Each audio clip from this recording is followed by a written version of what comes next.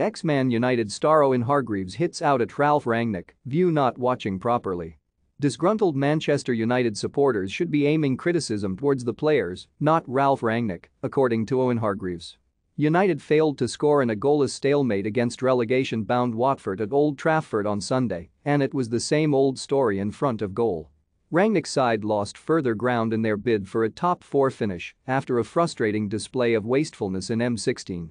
United accumulated an XG of 2.53, indicating that they should have scored at least 2 goals based on the quality of their chances. But fans, riled up at the ground and online, didn't need data to understand that, in a game that resembled recent disappointment against Burnley and Southampton. Seaman delivers surprise verdict on Marcelo Bielsa, leaving Leeds. Saturday's result unsurprisingly prompted routine criticism towards Rangnick, who has lost just 1 league game as United boss. But Hargreaves has leapt to the German coach's defense, pointing the blame at his players for recent struggles. He told Premier League Productions, "They're playing a lot better under Ralf. They really are. If anybody thinks Ralf's the problem, then they're not watching properly. The players are the ones responsible on the pitch, and they've got to take those chances when they're there." Read more.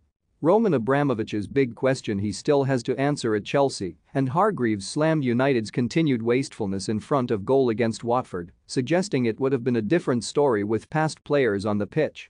Probably on another day, they could have won 4 or 5-0.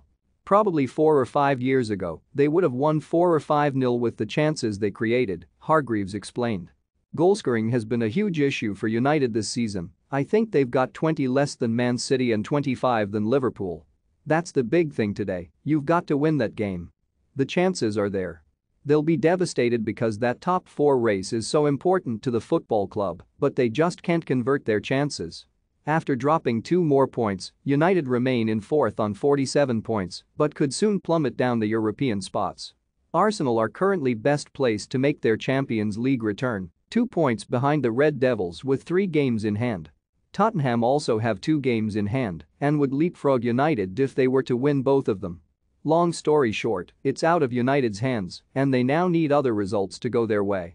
But more importantly, they must rediscover their scoring touch to avoid Europa League football next season.